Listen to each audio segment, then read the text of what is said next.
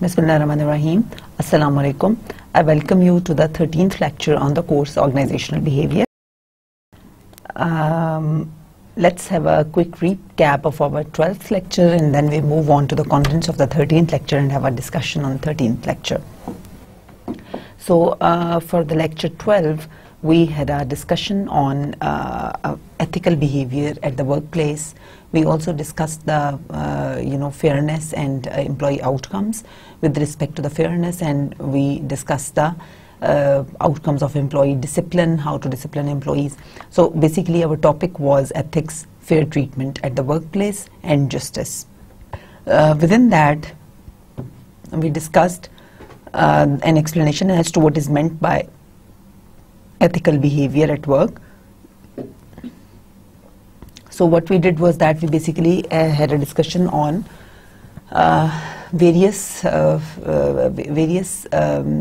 first we defined the ethical behavior or ethics, that what ethics are, what is code of ethics. Then we had a discussion on the outcomes of ethics, right? That if the employees, they show the ethical behavior at the workplace, if they have the high standards of ethics, then what are the outcomes of the unethical behavior? We also had a discussion on the antecedents of ethics, right? That what shapes the employee's ethical behavior. And with respect to that, we discussed a number of antecedents of the ethical behavior at the workplace. That was starting from, the individual's own himself or herself is responsible for his ethics or the ethical behavior, of course. That is the first point, because as we know that whenever we have to behave, whether that is ethical or unethical, it is on the basis of our own judgments about that behavior. How fair we are with ourselves, whether we deceive ourselves or not, how we perceive things, our self-perceptions about the various things, our normative judgments about the various things. Say all those factors, our level of ethics that we have, or the trainings that we have got on ethics, what we have learned, our values, all these things, they basically, for the kind of brought up we have, the kind of social environment we have been in, and a number of other these factors, they influence the individual's level of ethics and his ethical behavior. So considering all those factors, of course one person can be more ethical and other person can be more unethical, depending upon his individual level of ethics, that how much moral development, depending upon the moral development of the individual. So what are the different stages of the ethics development and the ethics? We basically have to see. I explained it to you in this lecture, that these different stages of ethics, all the different principles that guide us, that how we have to deal under the situations of ethical dilemma and so on, all these different stages and all these different factors, we have to basically, we will be discussing them all in one separate lecture. I will be discussing with you that how I'll be explaining to you different principles that guide the ethical decision making, that how you have to decide on ethical dilemmas, and then the ethical decision making will also be discussed, that how the decision making has to be ethical, right? So we have to, and we'll have another lecture on managerial decision making as well, or the individual decision making. So when the decision making is ethical, we'll discuss this when we'll be discussing the different stages of the ethics development, and we'll be discussing the different principles of ethics development, and then we'll also have a discussion on the individual decision making or the managerial decision making, independent of the ethical decision making, right? So these and how these topics they differ. When I'll be giving you explanations on these topics, then you will have a better and more clear understanding as to how these topics differ and how they need to be covered, right? but I told you earlier that in this lecture, or for this lecture, we are discussing ethics basically to explain to you the ethics with reference to the situations in the organization, with reference to the organizational context, that how the ethical behavior that leads to the employee outcomes in the organization, and how ethics is related to fair treatment at the workplace, right? So basically we can categorize this topic under the situation that is given in the organization, or under the organizational characteristic, because it is basically a linkage between the two. So ethics, because I told you that the organizational behavior is basically related to the study of employee behaviors that are influenced by the individual himself or herself, by the group or the team in which the employee is working, and by the organization. So all these factors, they are influencing the employee's behavior. So here we already discussed a number of individual factors that are influencing the employee's behavior in our initial lectures. जब मैंने आपको ethics के बारे में बताया था, और फिर जब हमने और दूसरे इंडिविजुअल जो टॉपिक्स हैं, जैसे मोटिवेशन के ऊपर हमने बड़ी डिटेल्ड डिस्कशन की, पर्सनैलिटी के ऊपर हमने डिस्कशन की. सो वो सारे फैक्टर्स इंडिविजुअल को बिलोंग कर रहे हैं ना. मोटिवेशन है वो भी इंडिविजुअल को लेकिन बिलोंग कर रहा है. सो इंडिविजुअल्स मोटिवेशन, वेदर वो इंट्रिंसिक उसकी मोटिवेशन है या उसकी एक्सट्रिंसिक मोटिवेशन है, इंडिविजुअल लेवल की हम बात कर रहे हैं. ऑल दो हम ऑफ कोर्स जब हम इनकी बात कर रहे होते हैं तो हम उसमें ऑर्गेनाइजेशन का जो रोल होता है, या वो हम उसको हम उसमें से रूल आउट नहीं कर सकते. इंडिविजुअल टॉपिक का या इंडिविजुअल लेवल का बात का मतलब होने कहने का मतलब ये नहीं है कि हम उसमें से जो ऑर्गेनाइजेशन का रोल है या जो ग्रुप का रोल है या जो दूसरे एक्सट्रिंसिक फैक्टर्स हैं या आउटसाइड द ऑर्गेनाइजेशन है, उनको हम उसमें से एलिमिनेट कर रहे हैं. Of course can not eliminate them, because individual एक ऑर्गेनाइजेशन में, एक कंपनी में काम कर रहा है, एक वर्क प्लेस में काम कर रहा है, और हम उस वर्क प्लेस के कॉन्टेक्स्ट में ही इंडिविजुअल के बिहेवियर को डिस्कस कर रहे हैं. ठीक है, तो जब हमने मोटिवेशन डिस्कस की तो वो बेसिकली एक इंडिविजुअल फैक्टर है.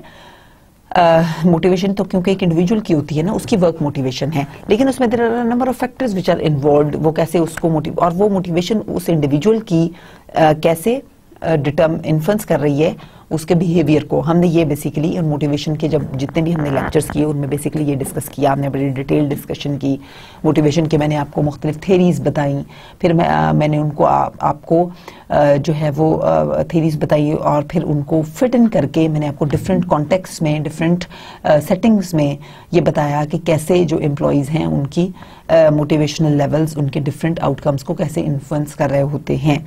और फिर हमने विद रिस्पेक्ट टू दैट हमने बेसिकली ये अंडरस्टैंड करने की कोशिश की कि मोटिवेशन अगर ज़्यादा हो या कम कैसे की जा सकती है, बिकॉज मोटिवेशन पॉजिटिवली इन्फ्लुएंस कर रही है एम्प्लॉय बिहेवियर को. तो हमने ये देखा कि एक्सट्रिंसिक मोटिवेशन के डिफरेंट पैरामीटर्स हैं, इंट्रिंसिक के डिफरेंट पैरामीटर्स हैं. अब वो जो पैरामीटर्स हैं वो ऑर्गेनाइजेशनल लिंक्ड भी हैं, मतलब ऑर्गेनाइजेशन के हैंड्स में भी चीज़ें हैं जो डिटरमिन कर सकती हैं, जैसे कंडीसिव वर्क एनवायरनमेंट वो ऑर्गेनाइजेशन ने प्रोवाइड करना है, रिवॉर्ड स्ट्रक्चर अगर फेवरेबल होना चाहिए वो ऑर्गेनाइजेशन की तरफ से आएगा, सुपरविजन ऑर्गेनाइजेशन की तरफ से आएगी. ठीक है, आपको जो वर्क एनवायरनमेंट है वो किस तरह का है, ऑर्गेनाइजेशन के फैसिलिटीज़ आपको किस तरह की हैं वो ऑर्गेनाइजेशन की तरफ से आएगा.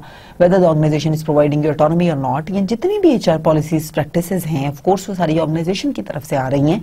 और उनमें से कुछ पॉलिसीज और प्रैक्टिसेस जो हैं they are directly aimed at enhancing the employees extrinsic motivation, and some are directly aimed at enhancing the intrinsic motivation of employees. तो ये सारा हमें स्टडी से पता चलता है, कि रिसर्च से पता चला कि कौन सी पॉलिसीज एक्सट्रिंसिक को इन्हांस करती हैं, कौन सी इंट्रिंसिक को इन्हांस करती हैं, और हमने उनके क्या कॉम्बिनेशंस उनको यूज़ करने चाहिए या इंडिविजुअली यूज़ करने चाहिए. तो that is why we made a study कि इंडिविजुअल्स जो हैं वो डिफरेंट इंडिविजुअल्स की डिफरेंट लेवल्स होते हैं, और फिर हर इंडिविजुअल को उसके अकॉर्डिंग ट्रीट करना चाहिए कि वो कौन सी उसमें मोटिवेशन है और उसको किस तरह का रिवॉर्ड स्ट्रक्चर चाहिए. Whether that should be N tangible reward structure, that should be N a non-tangible or verbal reward structure, right? So what it can be. तो ये सारी चीज़ें हमने इंडिविजुअल कॉन्टेक्स्ट में देखी. ठीक है कि इंडिविजुअल, और फिर जो है हमने इसके अलावा पर्सनैलिटी को हमने डिस्कस किया कि कैसे डिफरेंट पर्सनैलिटी ट्रेट्स जो हैं वो इन्फ्लुएंस करते हैं ठीक है। तो ये सारी जो हैं we made all these discussions, तो ये हमने number of topics at the individual level हमने डिस्कस किए।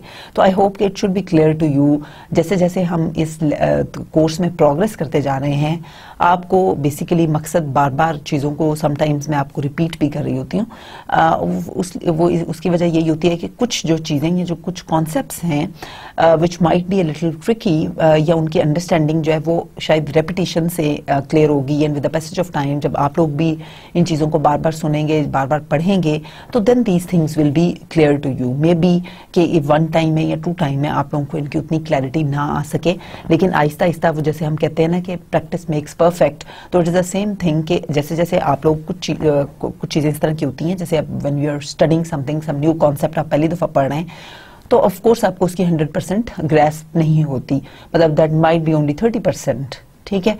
और व्हेन यू रीड दैट, ठीक है, तो that increases to 50%. When you read it for the third time, that then might be 70 or 75%, and then when you finally read it, your जो है आपकी understanding उस कॉन्सेप्ट की, that becomes 100%. So you have to do again and again. तो इसलिए मैं आपको ये बेसिकली यहाँ पे जो इस बात जब हमने ये शुरू की, इसमें बेसिकली मकसद यही था आपको ये क्लियर कराने का था कि जो इंडिविजुअल लेवल है उसका मैं आपको अंडरस्टैंडिंग देना चाह रही थी कि इंडिविजुअल लेवल का ये मतलब है यहाँ पर कि इट्स नॉट कि हम उसको आइसोलेट नहीं कर रहे हैं, उसमें हम दूसरे कॉन्टेक्स्ट भी देख रहे हैं, लेकिन वो एक इंडिविजुअल के रिवॉल्व कर रहे हैं, and with in that individuals context वो हम देख रहे हैं कि एक्सटर्नल इन्वायरमेंटल इन्फ्लुएंसेस या जो भी हम देखें कि विद इन दैट वो फिर उसके डिटर्मिनेंट्स हैं कि वो एक इंडिविजुअल लेवल को कैसे इन्फ्लुएंस कर रहे हैं। तो हम तो बेसिकली, लेकिन हमारा मेन जो हाइपोथेसिस है जब हम इंडिविजुअल लेवल की बात करते हैं तो वो ये है कि इंडिविजुअल लेवल के जो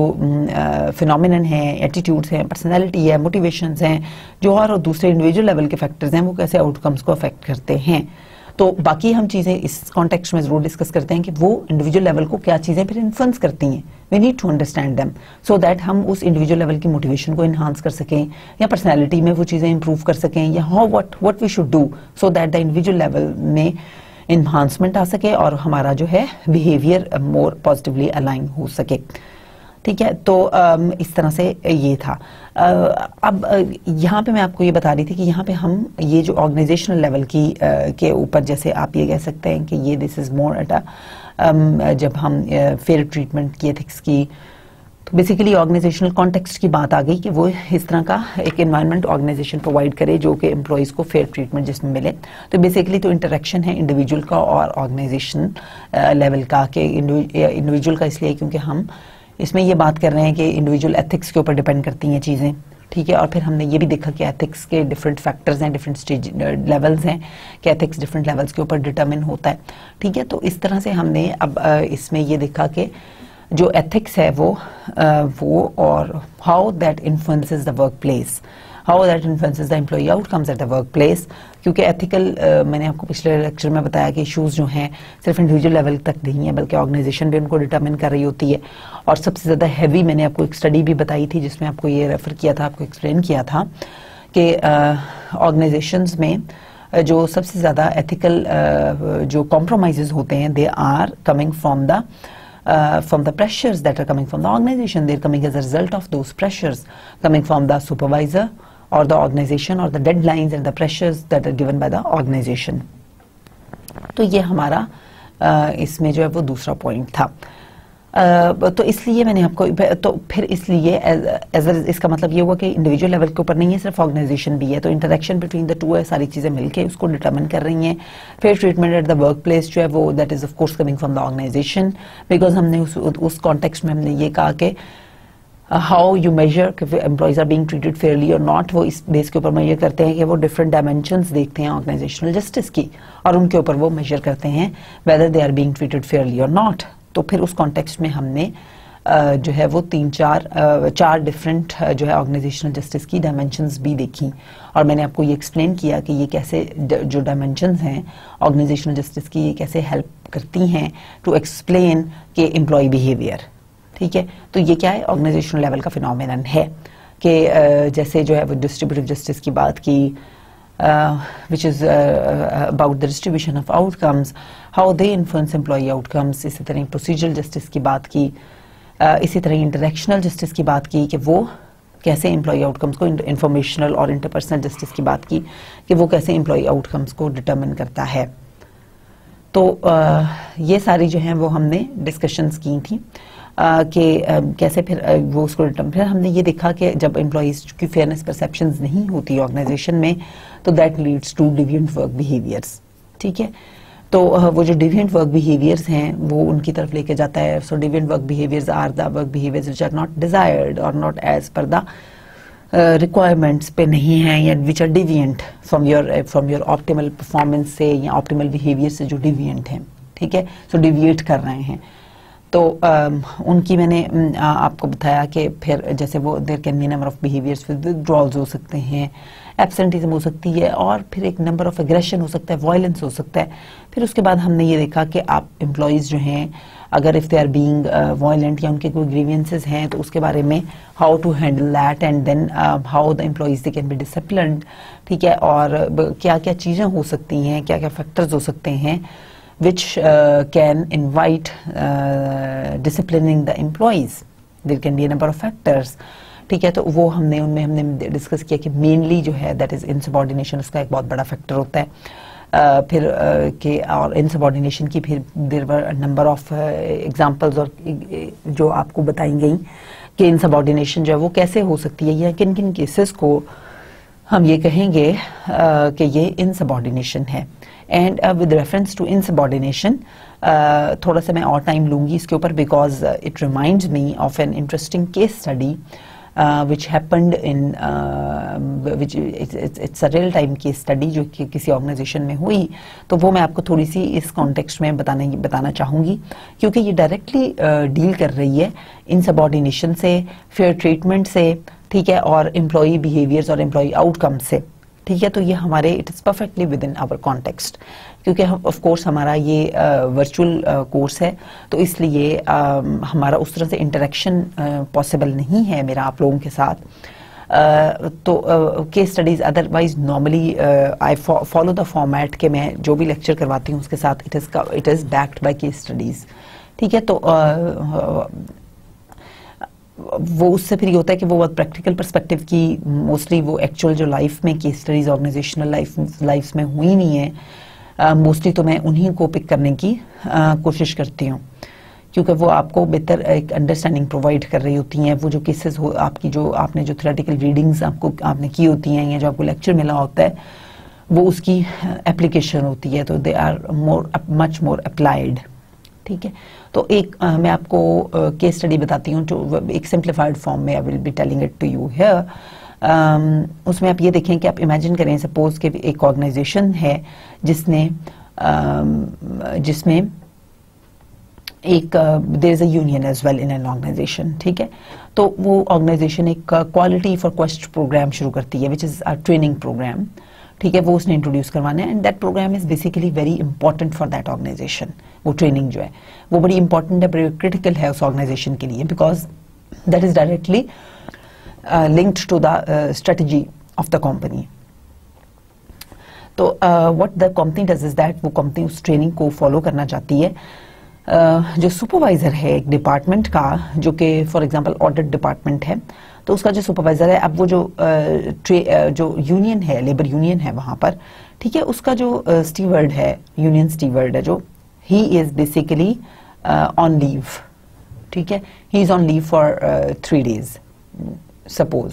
सो एक्चुअल केस स्टडी में तो आई डोंट एग्जैक्टली रिमेंबर कि वो 3 days थे या 2 days थे, but that's not material here whether that was 3 days or 2 days, but he is on leave, right. अच्छा, अब जो सुपरवाइजर है the steward supervisor, the shop steward supervisor, he basically receives a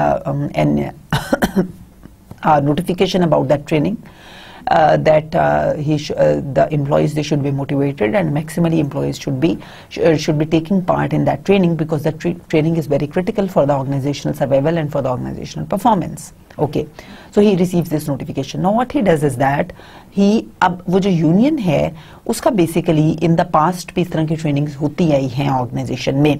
ठीक है, और वो जो यूनियन है that is somehow not in favour of this training union का पर्सपेक्टिव ये है उस ट्रेनिंग के ऊपर कि they are not in favour of this training. Why they are not in favour of this training, this is not known. ठीक है, ये इन्फॉर्मेशन उस केस स्टडी में नहीं दी गई. This is not known and दस what is not given, it means that that's not relevant. तो जो चीजें हमें गिवन होती हैं केस स्टडी में, हमें जो इन्फॉर्मेशन दी होती है, कंसिडरिंग दैट इन्फॉर्मेशन हमने डिसीजन मेकिंग करनी होती है. ठीक है, बिकॉज हमारे पास we always have limited information. ठीक है, तो हमें जो है केस स्टडीज में भी इसी तरह ही होता है कि देयर आर मेनी थिंग्स जो क्वेश्चन मार्क्स होते हैं कि okay then why what was that, why was that. But of course जो इन्फॉर्मेशन हमें दी होती है, वो जो पर्टिकुलर जिस चीज को वो केस स्टडी डील कर रही होती है, उसके लिए वो इन्फॉर्मेशन काफी होती है. ठीक है, तो हमें keeping that information we should be able to sharpen our decision making, और हमें उन कॉन्सेप्ट्स को अपने को बेसिकली जो सटल कॉन्सेप्ट्स होते हैं उनको हमें शार्पन करने की जरूरत होती है. और यही केस स्टडी का मकसद होता है, ये उसका ऑब्जेक्टिव होता है कि आपने given this situation what will you do. ठीक है, अच्छा, अब इस केस में ये हुआ कि वो जो ऑर्गेनाइजेशन है उसमें वो एम्प्लॉइज, वो जो यूनियन है, that is basically the union is against the case. ठीक है, वो इसके अगेंस्ट है. अब व्हाट विल वो इस ट्रेनिंग के अगेंस्ट है. अब जब वो दोबारा ट्रेनिंग इनिशिएट हो रही है, तो what the supervisor, after receiving that notification, what he does was that he basically makes a call to the steward. वो steward, shop steward को वो कॉल करता है और he emails whatever. ठीक है, कि भाई this is the training that's going on and you should intimate all the your जो union members हैं उनको intimate करो और उनको कहो कि वो ट्रेनिंग अटेंड करें. ठीक है, ये सुपरवाइजर जो है वो ऑर्डर प्लेस करता है on his subordinate who is a shop steward to. ठीक है, यानी वो यूनियन या शॉप स्टीवर्ड भी है. ठीक है, तो उसका बेसिकली एक किस्म का डुअल रोल है. एक तो वो उस डिपार्टमेंट में उस कंपनी का ऑफ कोर्स एम्प्लॉई है, regular employee like other employees. ठीक है, और वो उस सुपरवाइजर का सबऑर्डिनेट भी है. और दूसरा रोल उसका क्या है कि वो he has an other added administrative या जो भी आप कह लें उसको एक रिस्पॉन्सिबिलिटी है कि वो एक यूनियन को भी रन कर रहा है, यूनियन रिप्रेजेंटेटिव भी है. अच्छा, अब जब when he receives this order, तो अब एम्प्लॉय जो है वो तो लीव पे है, ही इज नॉट और एट वर्क. ठीक है, तो वो जो यानी वो जो शॉप स्टीवर्ड है, अब वो शॉप स्टीवर्ड जो है वो कम्युनिकेट नहीं करता टू द यूनियन मेंबर्स. ठीक है, what the supervisor does is that next day when और after his leave is over, the subordinate goes to the company and the supervisor terminates him. ठीक है, वो उसको टर्मिनेट कर देता है या वो उसको डिसमिस कर जो है वो कर देता है. ठीक है, अब इस केस में आपके ख्याल में what's right, because the supervisor dismisses him on this point that it is in subordination, कि उसने he has not fulfilled the orders that were given by the supervisor. तो ये है उसका सुपरवाइजर का. अब जो एम्प्लॉई है वो क्या करता है, वो फाइल करता है एक ग्रीवियंस, वो एक कंप्लेंट फाइल करता है against the supervisor and he is of the opinion that the order that this is not a just cause, dismissal नहीं है ये. वाई जस्ट कॉज हम किसको बोलते हैं? जस्ट कॉज हम उसको बोलते हैं कि वो जो एक ऑर्गेनाइजेशन जो है वो जस्टिफाई भी कर सके और वो जो किसी रीजन से हो और जो किसी जस्टिफाइबल रीजन से हो. ठीक है, किसी ड्यू रीजन से हो जो. ठीक है, दैट इज जस्ट कॉज. यानी कि जैसे आप कहें कि परफॉर्मेंस वगैरह के ऊपर अगर आप किसी एम्प्लॉय को टर्मिनेट कर रहे हैं, डिसमिस कर रहे हैं या उसको डिसिप्लिन कर रहे हैं या उसके ऊपर पेनल्टी लगा रहे हैं, तो वो एक जस्ट कॉज होगी. ठीक है, और लेकिन अगर आप किसी को जो है वो गलत वजह से या इवन इन सबऑर्डिनेशन वाकई अगर है तो that will be just cause. ठीक है, लेकिन अगर आप किसी को समटाइम्स अगर सुपरवाइजर अगर आपका पर्सनल हो गया है, ठीक है, और वो पर्सनल रीजंस की वजह से he does not like that employee, he wants that to be fired और या he wants him to get rid of him और समथिंग लाइक दैट, अगर वो यानी पर्सनल रीजंस की वजह से उसको फायर कर रहा है या उसको कोई भी पेनल्टी उसके ऊपर चार्ज कर रहा है, तो that want be just cause. यानी जिसको प्रूव ना किया जा सके और जिसकी कोई जो लॉजिकल या एक्सप्लेनेशन जस्टिफिकेशन ना हो, डॉक्यूमेंटेबल या कोई भी इस तरह की जिसकी डॉक्यूमेंट जो है वो जस्टिफिकेशन ना हो, that is a that won't be just cause, अगर नहीं होगी justification तो. अब इस केस में एम्प्लॉई ने ये कहा कि भाई it is not just cause, ठीक है, यानी कि इसकी कोई actual grounds नहीं है, कोई reasoning नहीं है, कोई justification नहीं है, ठीक है, because एक उसने why on this basis कि एक तो subordinate ने उसको उस वक्त ऑर्डर दिया जब वो लीव पे था, सेकंड ये कि उसने कहा कि जो सुपरवाइजर है वो उसकी वो ड्यूटीज को इंटरमिक्स कर रहा है, इंटरमिंगल कर रहा है, ठीक है. इट इज नॉट बेसिकली कि जो वो उसकी ये कैपेसिटी में अपने एज यूनियन स्टीवर्ड की कैपेसिटी में वो अपने जो यूनियन मेंबर्स हैं उनको किसी भी ट्रेनिंग की, जो ऑफिस की कंपनी की ट्रेनिंग है, किसी भी ट्रेनिंग की को अटेंड करने की या ऑर्डर नहीं दे सकता. He has no capacity to order because he is also just an employ, although he is the union representative, but he is also a co-worker, a colleague just like them. उसकी कोई additional professional जो इस तरह की capacity नहीं है जिसमें वो एम्प्लॉयज को दूसरों को, because they are of the same level as him, ठीक है. तो वो उनको, even if they are he is not of the same level, but he does not have, उसके पास कोई पावर नहीं है, उसको फॉर्मल अथॉरिटी नहीं है कि वो उनको ये ऑर्डर कर सके कि आप ये ट्रेनिंग अटेंड करें, ये ना करें, ठीक है. Therefore he does not have the capacity and that the supervisor is mixing the two roles. Supervisor को एक्चुअली इस केस में उन एम्प्लॉयज को जो कि यूनियन मेंबर्स भी थे खुद इनवाइट करना चाहिए था, खुद उनको ऑर्डर करना चाहिए था कि उनको ये कहना चाहिए था कि this training is mandatory and you have to attend this training और वट एवर, या ये इंपॉर्टेंट है ऑर्गेनाइजेशन के लिए and we want to make sure that you attend this training and so on, ठीक है.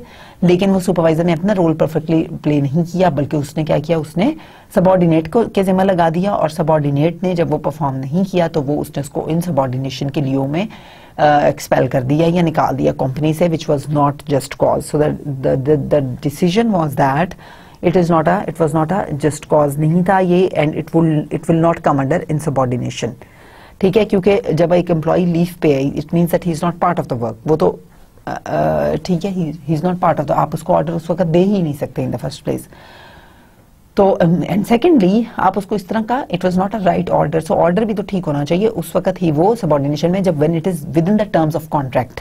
फिर वो ऑर्डर अगर आप ओबे नहीं करते then it will come in subordination. लेकिन अगर वो order with in terms of contract ही नहीं है, ठीक है, तो how can you are not suppose to fill in that order, ठीक है. तो इस तरह से आप मतलब आप ये देखें ना कि अगर आप प्रोडक्शन में हैं, आप मैन्युफैक्चरिंग में इन्वॉल्व हैं, तो आपको आपका सुपरवाइजर ये कहे और आपकी वही जॉब डिस्क्रिप्शन है, आपकी स्पेसिफिकेशन, जॉब स्पेसिफिकेशन वो है, डिस्क्रिप्शन वो है, you are being evaluated against that, आपका टोटल क्राइटेरिया पैरामीटर सारा वो है, आपको आपका सुपरवाइजर कहे कि जी तुमने 100 सेल्स भी करनी है बाय इन दिस मंथ, ठीक है. तो it will not be N order which is with in the contract, ठीक है, बियॉन्ड द कॉन्ट्रैक्ट ऑर्डर हो गया ना. और अगर एम्प्लॉय ये कहता है कि I can not do it and I want be able to do it, मेरी एक्सपर्टीज नहीं है, मेरी कैपेसिटी नहीं है, और that does not fall with in my domain, तो it will not be in subordination, ठीक है. देयरफॉर हमें इन चीज़ों को क्लियर रखने की बड़ी ज़रूरत है. तो ये मैंने आपको यहाँ पे इस कॉन्टेक्स्ट में ये केस स्टडी बताई. देयरफॉर हमें ये जब हम बिहेवियर्स की बात करते हैं तो हमें उन बिहेवियर्स की जो अंडरस्टैंडिंग है वो बड़ी ज़रूरी है. उनके एंटेसिडेंट्स जो हैं उनको अंडरस्टैंड करना, फिर उस कॉन्टेक्स्ट को अंडरस्टैंड करना, ये सारी चीज़ें जो हैं ये आप जब इन चीज़ों को मिक्स करने का, मिक्स एंड मैच करने का बेसिकली मकसद भी ये होता है कि इन चीज़ों को आप कोई इंडिपेंडेंटली मत देखें. मतलब ये जैसे मैं आपको ये लेक्चर दे रही हूँ तो it is not independent of the previous lectures और it is not independent of the fourth coming lectures, because in सब चीज़ों में इंटीग्रेशन है, there is cohesion between these things. ये सारी चीज़ें ऑर्गेनाइजेशन में साथ साथ चल रही होती हैं, मतलब nothing is independent of one and other, ठीक है. जैसे हमने पर्सनैलिटी, वो तो हम ये कि डिफरेंट एस्पेक्ट्स को हम लेक्चर बाय लेक्चर देख रहे होते हैं. लेकिन जो आपको मैं कॉन्स्टेंटली एक से लिंक निकाल के जो दूसरे का और दूसरे से तीसरे का, इस तरह से जो मैं आपको बता रही होती हूँ with in the middle of one lecture, तो समटाइम्स ऑफ कोर्स ये होता है कि जब आप दे रहे होते हैं, लेक्चर दे रहे होते हैं, तो उस वक्त आपको कुछ चीज़ें होती हैं जो आपको आपके माइंड से स्किप कर जाती हैं, जो आपको राइट देयर आपको बतानी चाहिए उस कॉन्टेक्स्ट में, विद इन दैट या उस लेक्चर के बीच में. जैसे अब ये केस स्टडी थी, ठीक है, तो ये केस स्टडी जब हम इन सबऑर्डिनेशन वगैरह का या वो किया तो it did not come in my mind कि मैं आपके साथ ये शेयर करूं, ठीक है. वो उस वक्त आपके समटाइम्स टाइम की लिमिटेशन होती है, sometimes it just doesn't come in your mind. तो फिर वो जब जैसे जैसे माइंड में आ जाता है, when I feel that this is helpful और will be helpful for you people, तो then I share that with you, ठीक है. और दूसरा इसका मकसद इस तरह की उसका ये होता है रिकैप्स का और इन सारी चीज़ों का, और एक जब हम डिस्कशन कर रहे हैं तो उसको दूसरी चीज़ के साथ लिंक करने का, کہ آپ کو ایک ہوlistic view آنا چاہیے آپ کو اس کورس کا, آپ کو جو بھی کورس پڑھے ہوں یا اس کورس کا آپ کو یا ود ان دا آرگنائزیشن آپ کی جو ورکنگ کیا ہے, how the things work, because that context میں نے آپ کو پہلے بھی کئی دفعہ بتایا ہے جو ایکچوئل آرگنائزیشنل کانٹیکسٹ ہے وہ that is much more complex then what it is. جیسے ہم یہ ایک ایک لیکچر کر کے جو ہم ریڈ آؤٹ کرتے ہیں یا جو ہمارے تھیوریٹیکل فریم ورکس ہوتے ہیں ان سے جو ایکچوئل کانٹیکسٹ ہے وہ تو بہت ڈیفیکلٹ ہوتا ہے, ٹھیک ہے. اس میں ساری چیزیں ساتھ ساتھ ہی چل رہی ہوتی ہیں, ٹھیک ہے. اس میں کوئی آئسولیشن میں نہیں ہوتی ہیں کہ ہم نے پہلے یہ دیکھ لیا پھر یہ دیکھ لیا. Of course that doesn't happen their, ٹھیک ہے. آل the things are coming along. یہ جتنے بھی ہم نے 18 20 25 30 ٹاپکس پڑھنے ہیں وہاں پہ تو ان سے یہ ہو گیا and much more then that. یہ تو ہم نے صرف ایک ایسپیکٹ کو دیکھ رہے ہیں نا, تو every thing is going on simultaneously in the organisational life, ٹھیک ہے. اور ہمارے جو تھیوریٹیکل ماڈلز ہیں وہ بھی آف کورس اتنے کمپلیکس نہیں ہو سکتے کہ وہ ساری چیزیں جو ہیں وہ سب کچھ تو کسی ماڈل میں اتنے وہ جو ہے وہ you can say that you're comprehensive نہیں ہو سکتے کہ وہ اتنی چیزوں کو why because وہ تو بہت زیادہ کمپلیکس ہو جائے گا. that will be extremely complex model اگر ہم اس کو ایک ریئل لائف کا اس میں. بٹ آف کورس یہ نہیں ہے کہ یہ والے جو ماڈلز ہم آپ کرتے ہیں they are not real life, of course they are also real life. لیکن اس میں ہم پھر کیا کر رہے ہوتے ہیں, ہم نے بیسکلی بریک ڈاؤن آپ کہہ سکتے ہیں کہ یہ بریک ڈاؤن فارم میں ہوتے ہیں, بروکن ڈاؤن میں, کہ ہم ایک ایک انڈیویجول لنک ہم پڑھ رہے ہوتے ہیں کہ اس کا اس کے ساتھ, جیسے ہم نے کیا کہ پرسنالٹی کا بگ 5 کا آؤٹ کمس کے ساتھ یہ لنک ہے, اس بگ 5 ٹریٹ کا یہ ہے, اس کا یہ ہے, اس کا یہ ہے, اس کا یہ ہے, ٹھیک ہے. دین وی بٹ ان ایکچولی کیا ہوتا ہے کہ مطلب آف کورس اگر ایک بندہ اوپن ٹو ایکسپیرینس ہے, ٹھیک ہے, آپ رسک ٹیکنگ بھی ہیں, آپ سب کچھ ہے, لیکن آرگنائزیشن آپ کو وہ انوائرمنٹ ہی نہیں پرووائڈ کر رہی, یا جو رسک ٹیکنگ انڈیویجول ہے یا اوپننس ٹو ایکسپیرینس کے لیے یہ ضروری ہے کہ آرگنائزیشن میں اس طرح کا انوائرمنٹ ہو کہ آپ جو ہے وہ اپنے رسک ٹیکنگ جو آپ کا ایٹیٹیوڈ ہے وہ فلرش ہو سکے, ٹھیک ہے, وہ کنڈیوسو ہو انوائرمنٹ اس کے لیے, سپورٹو ہو. اگر آپ نے کوئی رسکی انیشیٹو اگر آپ نے لیا ہے اینڈ دیٹ از فیلڈ, تو جو انوویٹو آرگنائزیشنز ہوتی ہیں جو سکسیسفل ہوتی ہیں وہ آپ کے جو ایک فیلئر یا دو فیلئر جو ہوتے ہیں ان کے اوپر they don't punish you, they in fact reward you, وہ آپ کو اپریشیٹ کرتے ہیں and they ask you to do it again, to do it better the next time اور ٹرائی اٹ اگین, ٹھیک ہے. تو وہ آپ کو جو ہے وہ آپ کو یہ فیئر نہیں ہوتا, you don't have the fear of punishment that in case this venture اور this project feels you will be punished, you don't have this fear, ٹھیک ہے. لیکن اگر آرگنائزیشن اس طرح کا انوائرمنٹ نہ پرووائڈ کرے تو آپ کا اوپننس ٹو ایکسپیرینس کدھر جائے گا, ول اٹ گو. پرسنالٹی تو آپ کی فیل ہو گئی, وہ کہاں جائے گا, ویئر دیٹ ول گو.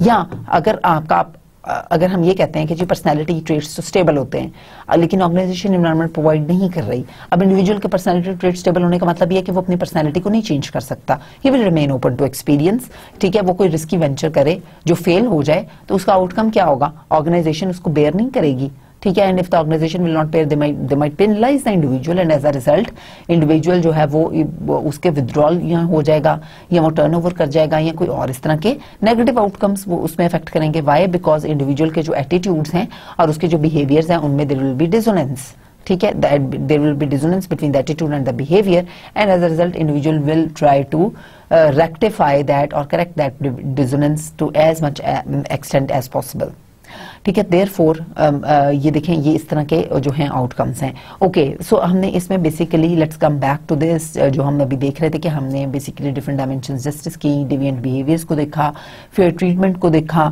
پھر میں نے آپ کو بتایا کہ ڈسپلن کیسے کرنا ہے, امپلائیز کو ڈسپلنری پریکٹس کون کون سی ہو سکتی ہیں, انڈر واٹ کنڈیشنز میں آپ کو یہ بتا رہی تھی, اور ود ان دیٹ میں نے آپ کو ایگزامپل دی تھی انسبارڈینیشن والی کہ ہم نے یہ دیکھا تھا کہ انسبارڈینیشن انڈر واٹ کنڈیشنز ہو سکتی ہے, انڈر واٹ کنڈیشن سبارڈینیشن انسبارڈینیشن کی وجہ سے آپ کر سکتے ہیں, ڈسمس کر سکتے ہیں, اور دوسرے فیکٹرز کون سے ہو سکتے ہیں جو ڈسپلنری بیہیویئر کو انکریج کرنے کے لیے آرگنائزیشن یوز کر سکتی ہے, جس میں آف کورس لیک آف آپ پرفارم نہیں اپروپریٹلی کر پا رہے, پرفارمنس اسٹینڈرڈز آپ میٹ نہیں کر پا رہے, آپ کی انیبلٹی ہو گئی ہے کیونکہ آپ چینج ہو گئی ہیں کوالٹی ڈیمانڈ میں, آرگنائزیشن کی جو آپ پرفارمنس کی نیچر چینج ہو گئی ہے, ایز اے ریزلٹ آپ انکیپیبل ہیں to give as much performance as you were giving before, اور you can say change in plant rules ہیں, as a result you are unable to and you don't fit in any more and you have to be replaced by some one else اور etcetera.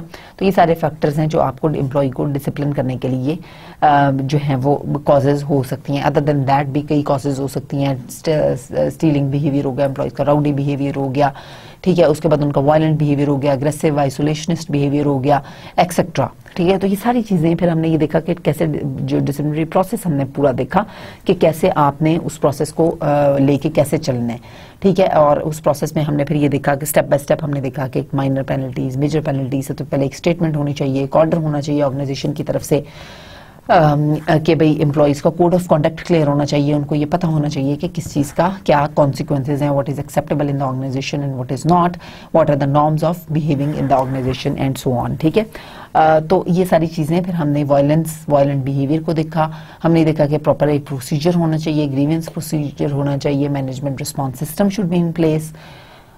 یہ ساری چیزیں جو ہیں وہ اس طرح سے ہم نے کی. اچھا, اس سے کیپنگ دس ان مائنڈ, جیسے میں نے آپ کو مینجمنٹ رسپانس سسٹم کا کہا, میں نے آپ کو جسٹ کاز کا کہا, میں نے آپ کو یہ وائلنٹ بیہیویئرز کی ایگزامپل دی, تو یہ دس جسٹ ریمائنڈز می کہ جیسے میں نے آپ کو ابھی آپ کے ساتھ ایک کیس اسٹڈی شیئر کی ہے, ٹھیک ہے, اباؤٹ دا وہ جو اسٹیورڈ والی تھی کیس اسٹڈی, یونین ریپرزینٹیٹیو والی, وچ I just discussed with you under انسبارڈینیشن کی میں نے ایز این ایگزامپل آپ کے ساتھ. تو what I would do is that, میرے پاس ابھی کچھ اور کیس اسٹڈیز بھی ہیں جو کہ چھوٹی چھوٹی کیس اسٹڈیز ہیں اور جو اس طرح کی ہیں جو میں آپ کو یہاں پر ایکسپلین کر سکتی ہوں. تو ہم ایسے کریں گے کہ کوئی جب ہم وائنڈ اپ کر رہے ہوں گے اس کو, یا اینڈنگ جو لیکچرز ہوں گے ان میں میں ایک آدھا لیکچر اس طرح کا رکھوں گی جس میں میں آپ کو ان ٹاپکس کو جب میں باری باری ریفر کر کے, اور جن جن ٹاپک سے ریلیٹڈ کوئی اس طرح کی کیس اسٹڈی ہے جو میں آپ کے ساتھ یہاں پہ ڈسکس اور شیئر کر سکوں, جس سے آپ کی انڈرسٹینڈنگ فردر امپروو ہو. ٹھیک ہے,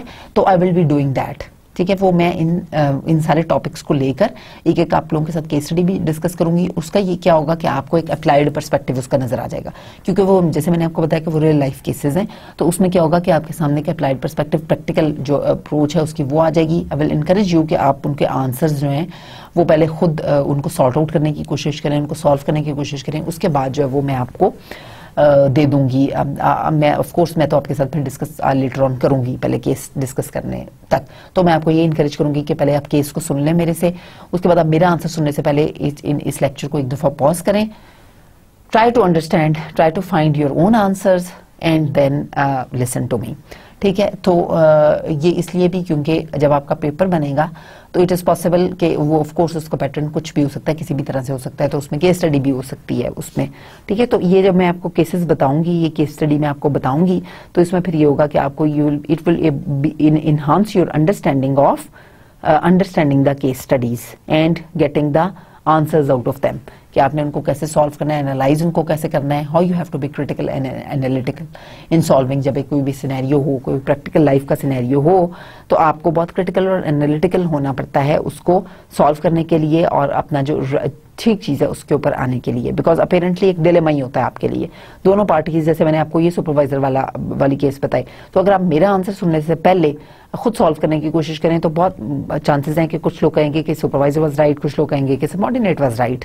ٹھیک ہے, کیونکہ ہر کسی کے پاس اپنے اپنے آرگومنٹس ہوتے ہیں اور ہر کسی نے اپنے آرگومنٹس اسٹرینتھ کے ساتھ بنائے ہوتے ہیں اپیرنٹلی. ٹھیک ہے, تو ابھی جب تک ہماری کوئی کلیئر انڈرسٹینڈنگ نہیں ہوگی ٹاپک کے بارے میں, چیزوں کے بارے میں, تو ہم اس وقت تک یہ ایویلویٹ اور جج نہیں کر پائیں گے. جیسے اگر آپ کو یہ نہیں پتا ہوگا کہ انسبارڈینیشن کیا ہے, ٹھیک ہے, انسبارڈینیشن کا میننگ کیا ہے, تو آپ کیسے یہ پھر ایویلویٹ کر پائیں گے کہ کیا وہ واقعی انسبارڈینیشن تھی یا نہیں تھی. ایک لے مین اگر ہوگا وہ تو یہی کہے گا کہ ٹھیک ہے, اگر اس کے سپروائزر نے اس کو کہا تھا تو ارسپیکٹو آف دس کہ وہ لیو پہ تھا یا نہیں تھا, اس کو کرنا چاہیے تھا اس کو, یا ارسپیکٹو آف دس کہ وہ اس کے پاس کوئی فارمل پاور یا اتھارٹی نہیں تھی, اس کے سپروائزر کے پاس تو اتھارٹی ہے نا, وہ اس کو آرڈر کر سکتا ہے, تو he should have fulfil that order. ٹھیک ہے, تو ہمارا بیسیکلی یہاں پہ مقصد کوئی لیمن اپروچ تو نہیں ہے. ایجوکیشن کا مقصد تو یہی ہوتا ہے کہ ہم ایک ایجوکیٹڈ اوپینین دیں. We don't have to give a guess, یہ ہم نے گیس ورک پہ کام نہیں کرنا, and we have to be different from the lemon والی اپروچ سے. ہمیں ڈفرنس ہونا چاہیے, ہمیں ایک سائنٹیفک اپروچ دینی چاہیے, سائنٹیفک اوپینین دینی چاہیے, اور سائنٹیفکلی چیزوں کو ہمیں پروسیس کرنا چاہیے اور ان کو اپلائیڈ اور سائنٹیفک وے میں سالو کرنے کی کوشش کرنی چاہیے. ٹھیک ہے, تو اس طرح سے اس میں پھر یہ ایک چیز یہ ہے کہ ہم ان کو کیس اسٹڈیز کو بھی ایک آدھے لیکچر میں 4-5 یا جتنی بھی کیس اسٹڈیز ہوں گی, ایک ایجنڈا ایک لیکچر میں یہی رکھیں گے, ہم ان کیس اسٹڈیز کو ڈسکس کریں گے with reference to the different lectures that we have conducted. Okay, پھر ہم نے اس کے بعد ڈسمسلز کو بھی دیکھا تھا کہ ڈسمسلز جو ہیں وہ ڈسمسلز کو دیکھا کہ اگین کب وہ ڈسمسلز کرنے چاہیے, کب نہیں کرنے چاہیے, اور کب وہ رائٹ فل ڈسچارج کب رائٹ فل ہوتا ہے, کب ڈسچارج رانگ فل ہوتا ہے. پھر اسی کانٹیکسٹ میں نے آپ کو ٹرمینیشن کے بارے میں بھی بتایا. ڈفرینٹ جو ہیں وہ टर्मिनेशन का जो प्रोसीजर है उसके बारे में बताया, टर्मिनेशन डिसीजन को कैसे इंटीमेट करना चाहिए वो बताया, टर्मिनेशन इंटरव्यू कैसे करना चाहिए ये हमने डिस्कस किया। फिर हमने ले ऑफ्स में और टर्मिनेशन में डिफरेंसेस भी देखे, आउट प्लेसमेंट काउंसलिंग को हमने देखा। तो इस तरह से हमने ये सारे जो टॉपिक्स हैं, जो छोटे छोटे टॉपिक्स हैं, ये हमने सारे कवर किए। But I would request you कि आपकी, मैंने जैसे आपको पहले भी बार बार मैं आपको बताती हूँ कि पावर पॉइंट्स जो हैं वो इतनी इलेबोरेट नहीं होती। सो यू आर रिक्वेस्टेड कि आपने ये चीज़ें जो आपको रेफरेंस बुक्स दी गई हैं उनमें से आपने बहुत डिटेल में इन सब चीज़ों को देखना है और पढ़ना है। पूरे पूरे चैप्टर्स को आपने थॉरोली पढ़ना है, क्योंकि उन्हीं चैप्टर्स में से, बुक चैप्टर्स में से आपके जो क्वेश्चन पेपर है वो उन्हीं में से बनेगा। So today what we are going to do is that in today's lecture, which is on communication, we are going to again discuss a number of things. Agenda item जो है हमारी, there are number of agenda item. तो ये हम basically जैसे हमने पहले किए, मैंने आपको बताया कोई इंडिविजुअल लेवल के थे, तो कम्युनिकेशन आपको इससे अंडरस्टैंडिंग हो जानी चाहिए कि बेसिकली ये इंडिविजुअल लेवल की बात नहीं है।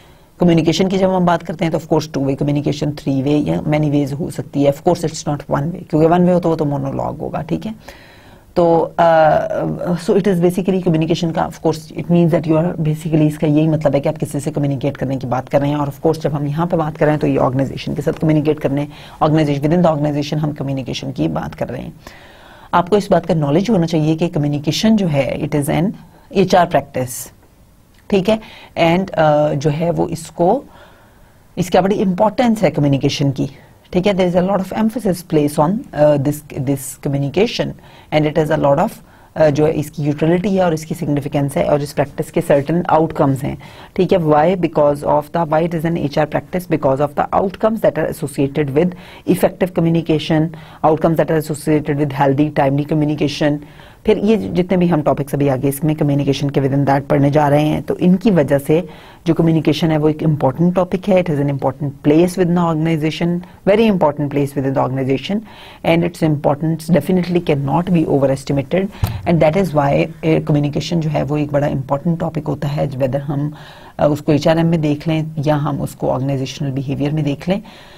Communication is an important topic, ठीक है।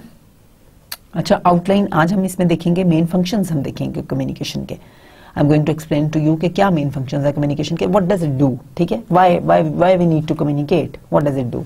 सो एक चीज तो ये, नेक्स्ट हम देखेंगे the communication process and will try to distinguish between the formal and informal communication, ठीक है। तो एक कम्युनिकेशन का process, how the communication takes place, क्या उसका पूरा प्रोसेस है, इसको अंडरस्टैंड करने की कोशिश करेंगे। उसके बाद फिर हम देखेंगे कि फॉर्मल और इनफॉर्मल जो कम्युनिकेशन है उसमें क्या डिफरेंसेस हैं, वो हैं क्या, और what are the differences between them. Then we will be seeing the contrast, downward, upward and lateral communications and provide examples of each. तो फिर इसमें हम नेक्स्ट हमारा क्या होगा, हम देखेंगे अपवर्ड कम्युनिकेशन क्या होती है, डाउनवर्ड क्या होती है, और हॉरिजॉन्टल या लेटरल कम्युनिकेशन क्या होती है, और हम उनको अंडरस्टैंडिंग उनकी इंप्रूव करने की कोशिश करेंगे with the help of the examples. उसके बाद हम डिस्कस करेंगे oral, written and non verbal communication, ठीक है। तो देखें काफ़ी सारी कम्युनिकेशंस आ गई हमारे पास, तो आपकी अंडरस्टैंडिंग और आपको कॉन्सेप्ट्स इन सारी चीज़ों के बारे में क्लियर होने के बड़े ज़रूरी हैं। जैसे कितनी types of forms of communication आ गई, डाउनवर्ड है, अपवर्ड है, लेटरल है, ठीक है। फिर फॉर्मल कम्युनिकेशन है, फिर इनफॉर्मल कम्युनिकेशन है, फिर उसके बाद ओरल कम्युनिकेशन है, फिर रिटन कम्युनिकेशन है, वर्बल नॉन वर्बल कम्युनिकेशन है, ठीक है। फिर उसके बाद ये हमारे जो आज के लेक्चर में तो खैर हम यही करेंगे, इससे जो अगला लेक्चर होगा वो भी हम कम्युनिकेशन के ऊपर ही करेंगे, ठीक है। और उसमें हम क्या करेंगे, उसमें again electronic forms of communication करेंगे कि क्या हो सकती हैं, मोड्स ऑफ कम्युनिकेशन जिसको आप कह लें वो क्या हो सकते हैं, ठीक है। इलेक्ट्रॉनिक कम्युनिकेशन हो सकती है, फिर जो है वो दूसरी थ्रू इंटरनेट मैसेजिंग हो सकती है कम्युनिकेशन, टेक्स्ट मैसेजिंग के थ्रू कम्युनिकेशन हो सकती है, लिंक्डइन वगैरह पे हो सकती है, सोशल नेटवर्किंग पे, ब्लॉग्स पे। तो कितनी सारी फॉर्म्स और टाइप्स ऑफ कम्युनिकेशन है। इन सब चीज़ों को आपको अंडरस्टैंड करने की ज़रूरत है। अगर मैं आपसे क्वेश्चन पेपर में पूछती हूँ कि क्या फॉर्म्स हैं कम्युनिकेशन की, या क्या टाइप्स हैं, ठीक है, या जो है वो कम्युनिकेशन के क्या लेवल्स हैं, या उसके क्या मोड्स हैं, तो इन सारी चीज़ों को, ये जो डिफरेंट हम पढ़ रहे हैं, इन सारी चीज़ों को आपने बहुत अच्छी तरह समझना है, इन सारी चीज़ों को बहुत अच्छी तरह अंडरस्टैंड करना है, इनको मिक्सअप आपने नहीं करना या नहीं होने देना। आपका कॉन्सेप्ट इन सब चीज़ों के बारे में इतना क्लियर होना चाहिए, ठीक है, कि आपको कोई कन्फ्यूजन ना हो, बिकॉज बहुत सारे टॉपिक्स हैं ना, पॉइंट्स हैं बहुत सारे, of course, but they're totally distinct from each other. You cannot mix them up, okay? अच्छा, नेक्स्ट विल बी सीइंग, तो मैंने आपको ये बताया कि हम इनको अंडरस्टैंड करने की कोशिश करेंगे, ओरल, रिटन और नॉन वर्बल को। एग्जांपल्स के साथ मैं आपको बताऊंगी, डिस्कस करूंगी आपके साथ, और उसके बाद फिर हम इनको will try to make a compare and contrast between these forms, कि इनके हम स्ट्रेंथ्स भी देखेंगे, वीकनेसेस भी देखेंगे, और देखेंगे क्या अपसाइड्स और डाउन साइड्स हैं इनकी, ठीक है। And then will be discussing the formal communication networks and the grep wine, ठीक है। तो लेट्स सी कि हम इन सारे जो टॉपिक्स हैं इनको हम कितना अभी कवर कर पाते हैं। अगर हमारे इनमें से एक दो टॉपिक्स रह भी जाएंगे तो हमारा नेक्स्ट टॉपिक भी इंशाल्लाह कम्युनिकेशन का ही है, तो वो हम उनको कैरी फॉरवर्ड कर लेंगे, ठीक है। तो वो मैं आपको बता दूंगी, जो आखिरी वाली स्लाइड्स अगर कुछ रह भी जाती हैं तो विल कैरी देम फॉरवर्ड, और इंशाल्लाह हम उनको अपने नेक्स्ट लेक्चर में फिनिश कर लेंगे। अच्छा,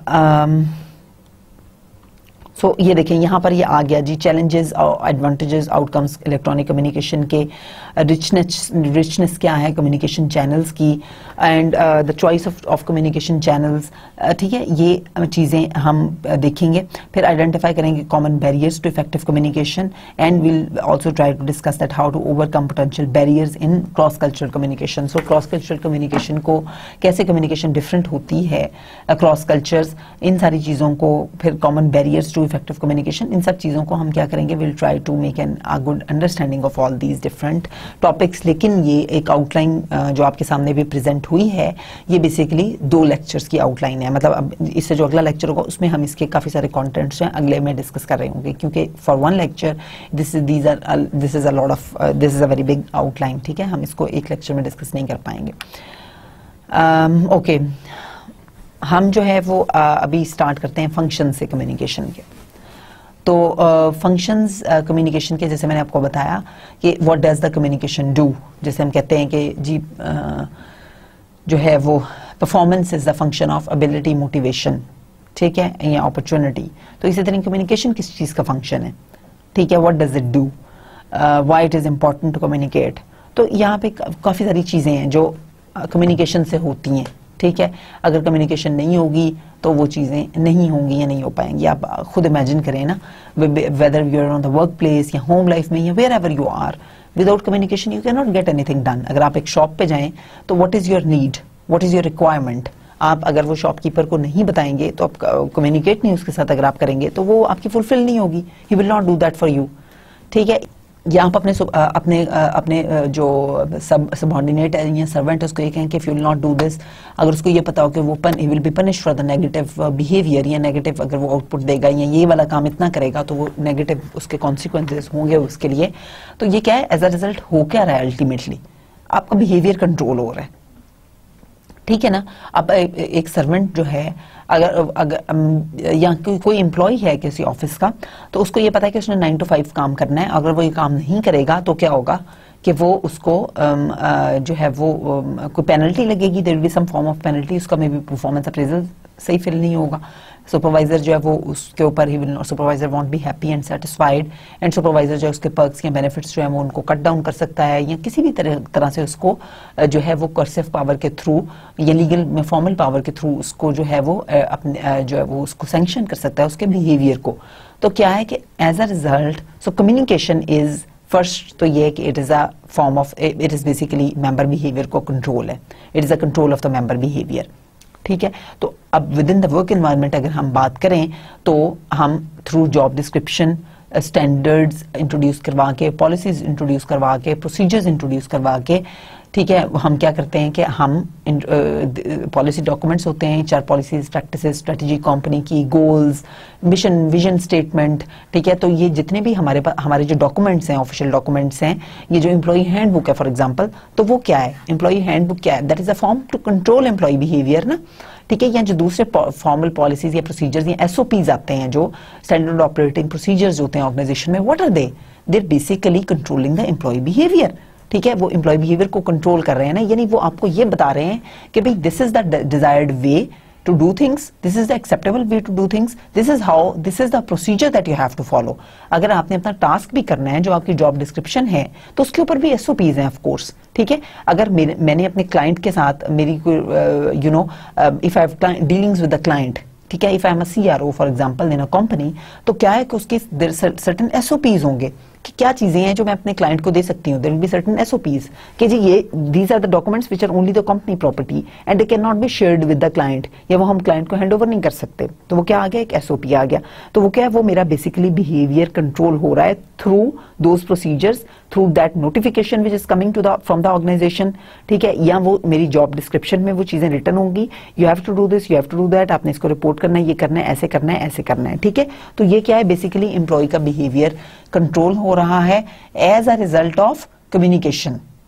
तो कम्युनिकेशन प्रोवाइड कर रही है ना, बेसिकली कंपनी कम्युनिकेट कर रही है एम्प्लॉय के साथ कि भाई ये आपके डिस्क्रिप्शन है, या ये पॉलिसीज हैं, ये प्रोसीजर्स हैं, ये स्टैंडर्ड्स हैं, ये आपने फॉलो करने हैं. तो वो communication is basically forming a basis of control of employees behaviour.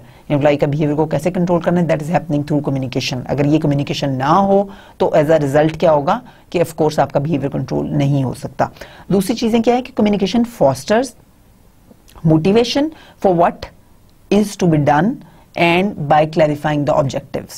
ठीक है, so this is basically the second जो हमारा आज का है, उसमें ये है कि सेकंड जो फंक्शन है इसका कम्युनिकेशन का, उसमें ये है कि ये मोटिवेशन इन्हांस करती है बाय क्लैरिफाइंग द ऑब्जेक्टिव्स. ठीक है, तो एम्प्लॉय की मोटिवेशन बेसिकली इन्हांस करती है कि भाई ऑफ कोर्स हमने पहले ये दिया था, तो इस please see this with reference to, जैसे मैंने आपको पहले बताया कि चीज़ों को आपने होलिस्टिक वे में लेना है, होलिस्टिक वे में उनको देखने की कोशिश किया करें.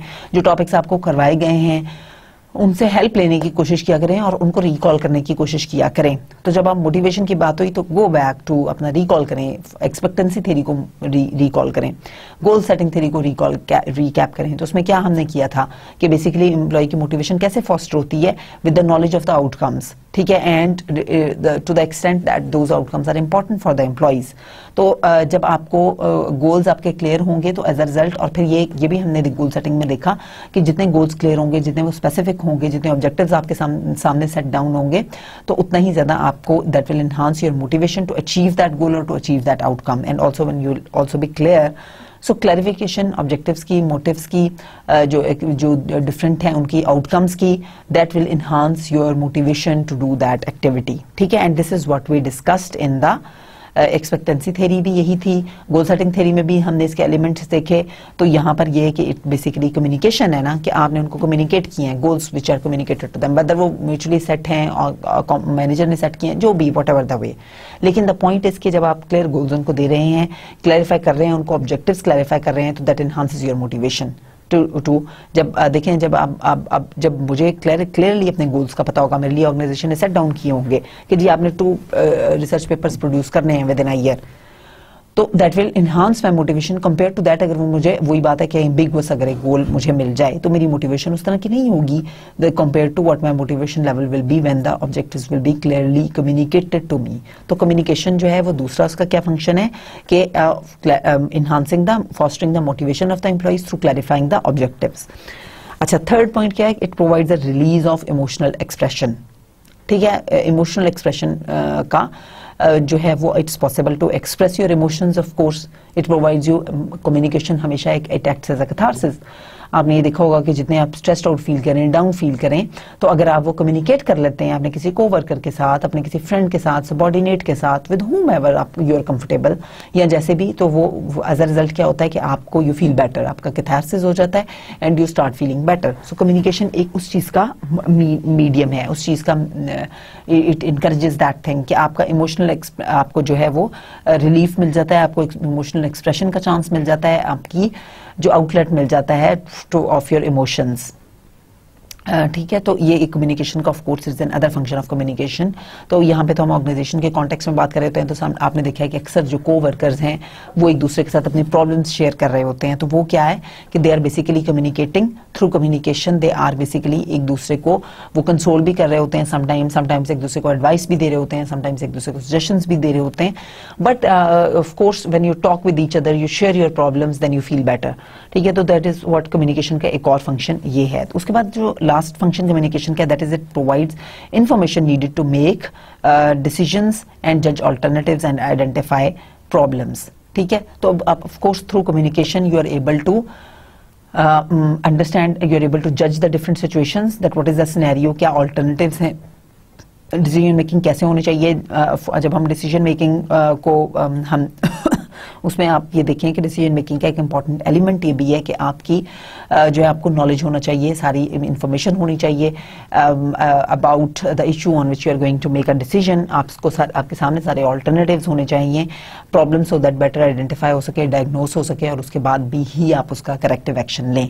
सो ये जो जितनी इन्फॉर्मेशन की प्रोविजन है that is again going to be through communication. ठीक है, अब वो इन्फॉर्मेशन जो है वो आप आउटसाइड सोर्सेज से कलेक्ट कर रहे हैं, इनसाइड से कलेक्ट कर रहे हैं, जहां से मर्जी कलेक्ट कर रहे हैं, लेकिन of course as a result of communication ही वो हो रही है ना. तो so communication also helps in decision making, and in order to make a good decision, a best decision, you need to make communication. अच्छा, उसके बाद जैसे मैंने आपको बताया कि हमारा है कम्युनिकेशन प्रोसेस, तो यहाँ पे थोड़ा सा कम्युनिकेशन प्रोसेस देखते हैं और फिर हम इसको बाकी जो लेक्चर होगा उसको will carry it over for the next. ठीक है. अच्छा, जो कम्युनिकेशन चैनल है वो basically it starts with the what is the channel first. It is the medium selected by the sender through which the message travels to the receiver. तो ये तो वो मीडियम हो गया. ठीक है, चैनल जो है वो कि आपका जो मैसेज है बेसिकली कम्युनिकेशन प्रोसेस में जो है वो चैनल ये है कि बेसिकली फॉर्मल चैनल भी हो सकता है और इनफॉर्मल चैनल भी हो सकता है. तो but it is a medium through which the आपका जो सेंडर है उसका मैसेज कन्वे होगा टू द रिसीवर. ठीक है, तो ये वो मीडियम है. ठीक है, अब वो of course there can be a number of mediums हो सकते हैं, फॉर्मल चैनल्स भी हो सकते हैं which are established by the organisation and transmit messages that are related to the professional activities of members and follow chain of authority. ठीक है, जैसे आपका ये हो गया कि जो प्रोफेशनल या फॉर्मल चैनल्स कौन से हो गए, जैसे आपने थ्रू वाया जो है वो कोई नोटिफिकेशन के थ्रू आपने कम्युनिकेशन की, वो उसका चैनल हो गया, या ईमेल में की कम्युनिकेशन, या कोई भी वो एक फॉर्मल चैनल हो गया ना कि आपने कोई स्टैंडर्ड जो किसी डॉक्यूमेंट के थ्रू की कम्युनिकेशन, तो वो एक फॉर्मल चैनल है. और ट्रेडिशनली हम चेन ऑफ कमांड को इसीलिए हम ये कहते हैं कि ये फॉलो करता है बिकॉज ये फॉर्मल चैनल है ना. तो फॉर्मल जितनी भी आपकी कम्युनिकेशन है वो इस चैनल के थ्रू होती है. जैसे अगर एक बॉस ने एक सबॉर्डिनेट को या एम्प्लॉइज़ को अपने को इंटीमेट करना है कि जी जो है the office will remain closed on this day on account of this.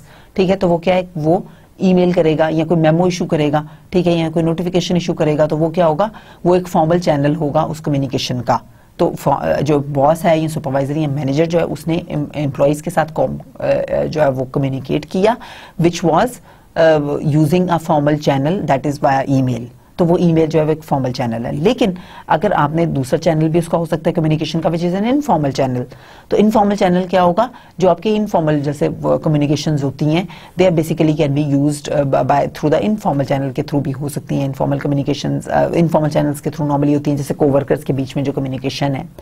ठीक है, तो आप जो लाइट मूड में एक दूसरे के साथ जो आप बातें करते हैं, कम्युनिकेट करते हैं, वो इनफॉर्मल कम्युनिकेशन है. लेकिन it does not mean necessarily कि मैनेजर की या बॉस की. तो अब बेसिकली ऐसा ऐसा चेंजेस इतनी ज़्यादा आ गई हैं. जैसे हम अपनी इन्हीं स्लाइड्स में अपने फ्यूचर वाली उसमें नेक्स्ट जब मैं आपको लेक्चर में आगे कंटिन्यूस कम्युनिकेशन के ऊपर ही हम जब अपने नेक्स्ट स्लाइड्स में जाएंगे तो उसमें आप देखेंगे कि अब इंस्टेंट मैसेजिंग, टेक्स्ट मैसेजिंग बहुत ज़्यादा हो गई है. और वो भी थोड़ा सा जो फॉर्मल मैसेज जो है कम्युनिकेशन है या चैनल्स हैं उनको थोड़ा सा वो रिप्लेस करती जा रही है. ठीक है, अब अक्सर जो है वो सबॉर्डिनेट या जो बॉस है उनके बीच में टेक्स्ट मैसेज भी हो जाता है. If the subordinate is taking a half day, is not coming, या ही स्टक अप समवेयर और वट एवर, उसने कुछ भी इसको कम्युनिकेट करना है और this is not being done और दैट इज नॉट बीइंग, या ये इशू, ये प्रॉब्लम, कोई छोटी मोटी इस तरह की चीज़ें, तो वो of course those things which do not require a lot of time, जो जिनके ऊपर बहुत टाइम या बहुत वो ज़्यादा आपकी कोई मीटिंग इस तरह की नहीं रिक्वायर्ड है. तो इस तरह की जो चीज़ें हैं which are few smaller things, तो वो आप क्या है थ्रू टेक्स्ट मैसेजिंग भी अक्सर अब हो रही होती हैं. तो वो टेक्स्ट मैसेजिंग ने कुछ हद तक रिप्लेस कर लिया है ना फॉर्मल जो चैनल्स हैं उनको.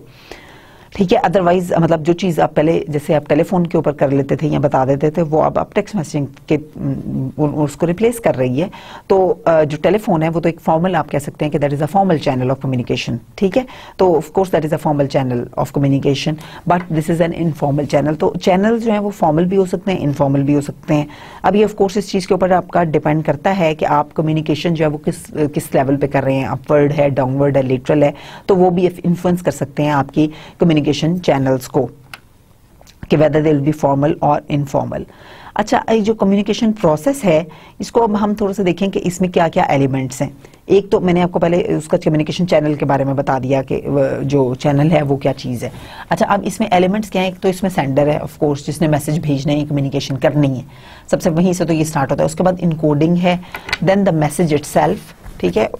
उसके बाद जो है वो again the channel, then decoding, then the receiver, then we have the noise, and lastly we have the feedback.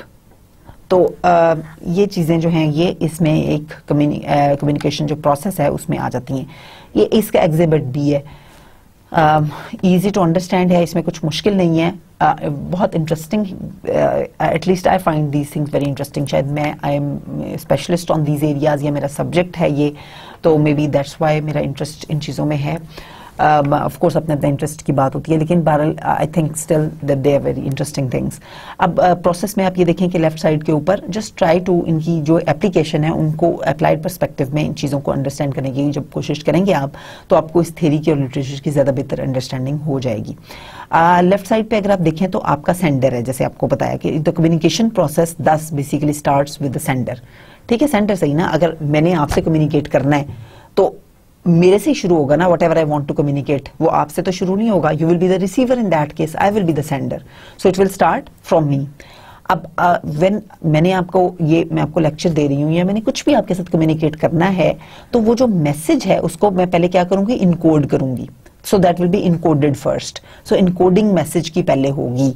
कि इनकोडिंग का क्या मतलब है कि क्या वर्ड्स यूज करने हैं, कैसे मैंने आपको वो मैसेज देना है, how I have to give you that message, उसकी वर्डिंग क्या होनी चाहिए, उसके फ्रेजेस क्या होने चाहिए, उसमें क्या चीजें होनी चाहिए, क्या एलिमेंट्स होने चाहिए, how should I put that.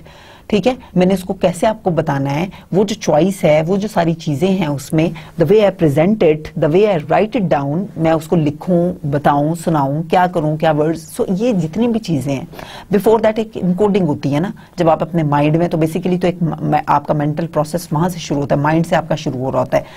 जो भी आपने कम्युनिकेशन करती है तो आपको माइंड आपको सिग्नल्स भेजता है कि जी यू नीड टू से दिस और दैट. ठीक है, फिर आपका मतलब पहले तो आपके माइंड में एक नीड क्रिएट होती है ना, उसके बाद वो इनकोडिंग उसकी शुरू होती है कि अगर मेरे माइंड में ये नीड क्रिएट हुई कि मैं इसको ये बताऊं, तो क्या होगा कि मैंने इसको क्या बताना है, वो एक नीड क्रिएट, उसके बाद वो इनकोडिंग होगी उसकी कि जी आई हैव टू इनकोडिंग करके मैं ये मैसेज तैयार करूंगी कि भाई this is the message that I have to tell it. So second step क्या है उसका, इनकोडिंग है. उसके बाद थर्ड जो स्टेप है उसमें क्या है कि वो आप मैसेज जो है वो आपने किसी चैनल के थ्रू सेंड कर दिया. सो चॉइस ऑफ चैनल जो है वो एक थर्ड मैसेज है. अब वो मैंने आपको बताया कि वो चैनल्स जो हैं फॉर्मल भी हो सकते हैं, रिटन भी हो सकते हैं. वो इसके अलावा वो जो चैनल्स हैं वो उनके ऊपर हम और भी फिर डिस्कशन कर लेंगे कि रिटन, ओरल या जो भी नंबर ऑफ डिफरेंट जो हमने फॉर्म्स और टाइप्स उसकी देखी, तो वो चैनल्स हो सकते हैं. ठीक है, अब उसके बाद क्या होगा कि वो जो रिसीवर है उसने उस मैसेज को कर लिया रिसीव. ठीक है, और वो उस मैसेज की आफ्टर रिसीविंग दैट मैसेज, तो अब देखें ना, अगर मैंने आपको मैं आपको ये लेक्चर दे रही हूँ तो आप पहले तो ऑफ कोर्स आप इसको रिसीव कर रहे हैं, उसके बाद आप इसकी डीकोडिंग करेंगे. That will be the next step. यानी जो मैं आपको बता रही हूँ, कह रही हूँ, उसको आप अंडरस्टैंड करने की कोशिश करेंगे.